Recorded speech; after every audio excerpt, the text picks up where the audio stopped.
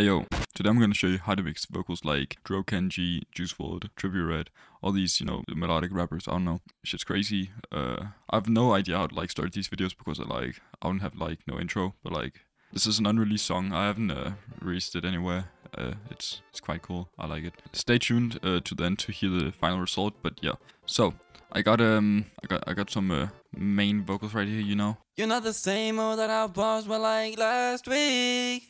Got a light up on my jet, bitch, we flying. That's everything, just without autotune, of course. Oh no, with autotune, of course. So first, we got autotune. No, wait, I'm gonna show you how I have a recording preset first. So basically what I have is I have a limiter here.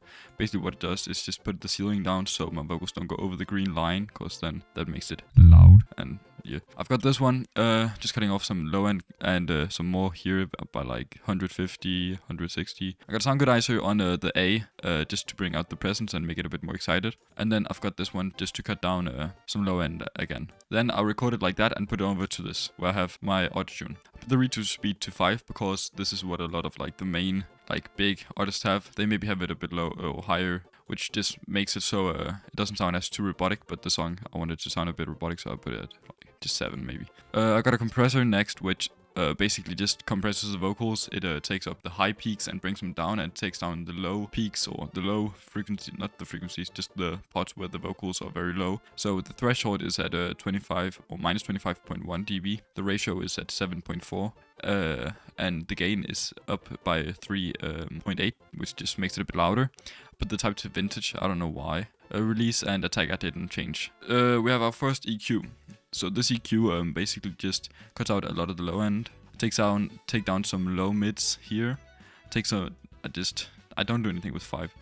I take up some treble and high end here. Here I got a FabFilter Pro Q3, which just takes down the low end. Here I've got another FabFilter Pro Q3, which just takes down some of the bad frequencies I didn't like. So if we take this one, take it up all the way. You're not That's a shitty frequency, so we take that down. And then we got this.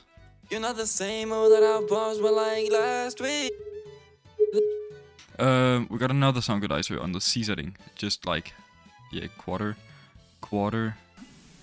way up. Also just boost some of the lows and just mids to make it more present. I got an NS1 stereo, which just basically just takes out the background noise.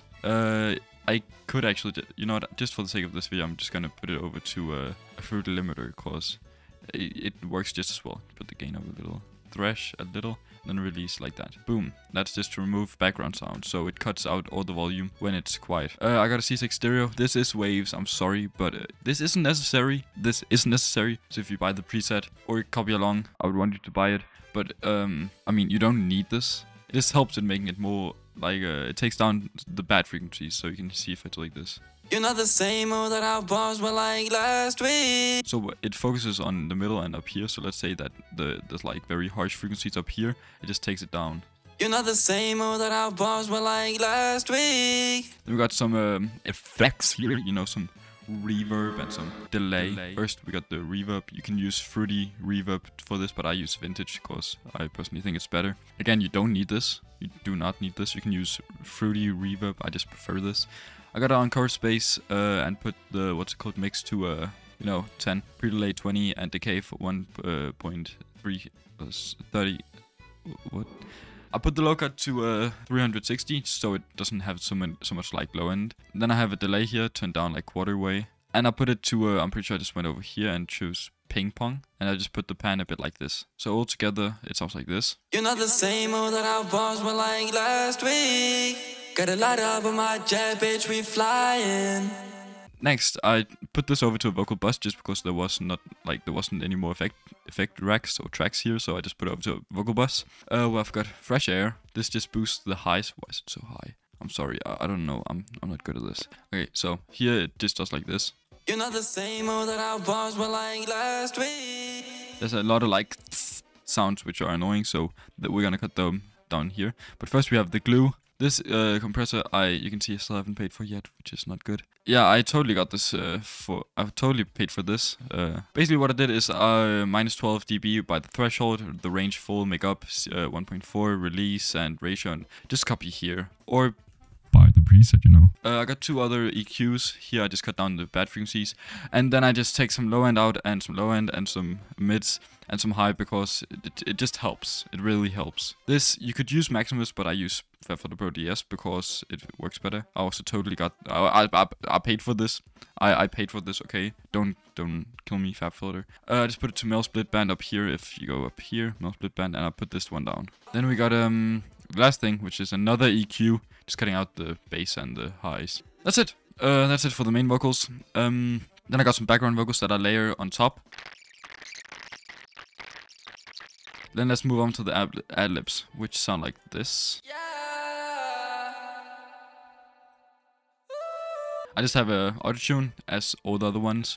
EQ, it's basically the same, except I've got some more low end. Just took down the bad frequencies. Low end, sound godizer. Here I got a flanger, which is basically just for the intro. And I've got a parametric EQ that just cuts out the low end in the intro. Then we got a panamatic, which just pans it from left to right. Left to right, you can see. Yeah.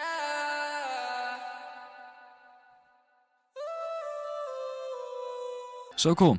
Then we got a abstract chamber, which is also, I think, pretty sure this is actually free.